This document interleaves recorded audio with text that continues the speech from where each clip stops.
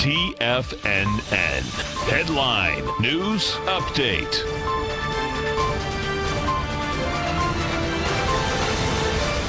Good afternoon, everybody. I'm Tommy O'Brien, coming to you live from TFNN headquarters in St. Petersburg, Florida, 1 p.m. Eastern time on Thursday. Excuse me. Markets in negative territory. We got the Dow currently negative 47 points, trading at 26,109. We got the NASDAQ negative by 8 points, trading at 79.56. And S&P is currently negative by 4, trading at 28.90. Oil pulling back a bit off a $1.22, trading at 63.39. We got gold pulling back as well, down $17, trading at 12.9630. Dollar index up 202 ticks, trading at 96.760.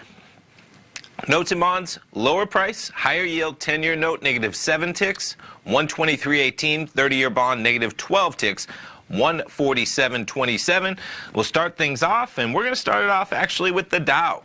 So some of the movers and the shakers in the Dow in positive territory. We got Boeing putting 17 positive points in the Dow, Caterpillar putting 7, Home Depot putting 7.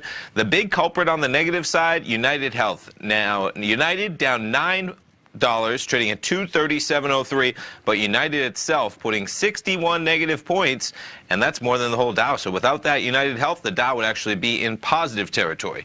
With that in mind, we'll jump back to the charts, jump through some of the futures. We'll start it off with the NASDAQ 100, currently trading 76.28.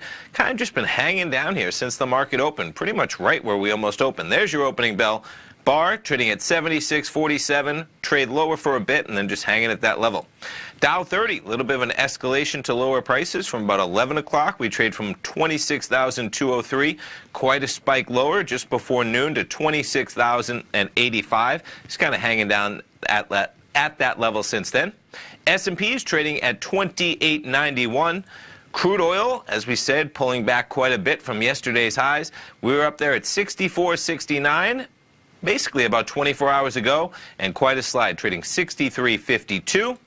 Gold contract pulling back as well to pull back to those highs. Again, excuse me, we're going back to yesterday, about 24 hours ago, trading at 13.14, almost $18 off that level, with gold at session lows of 12.96. And natural gas, we got EIA inventories today.